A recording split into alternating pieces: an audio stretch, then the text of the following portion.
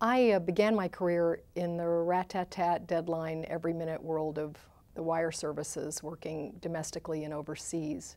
I'm not sure I knew in those early days what the possibilities would be. So I think what we'd like to do is expose those early and let our students experiment with them and see how far they can get. I think my favorite course taught was one I call Writing Lives. And in this course, we move through from the thumbnail sketch to the 700-word newspaper-style profile, to the 1,500-word profile, the 1,800-word profile, the 2,500-word profile, and on to even trying to do 50 pages of a chapter. When the form is longer, you have a little bit more room to explode an idea. It's very different than having to really capsulize something in 300 words.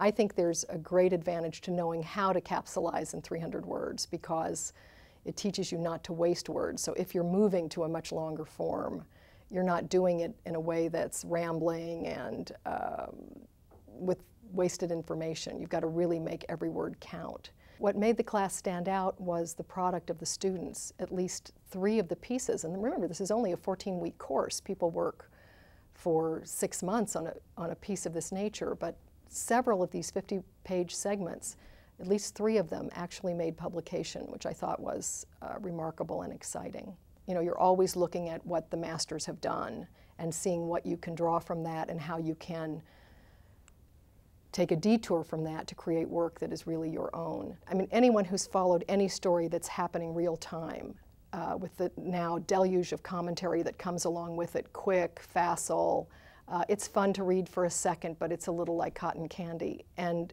you're really looking for those pieces of work that really bring together the strongest amount of information about any given subject, and that really can't be done flippantly. And I think that this is what will endure. Great investigative work, heavily researched work that has a notable literary finesse.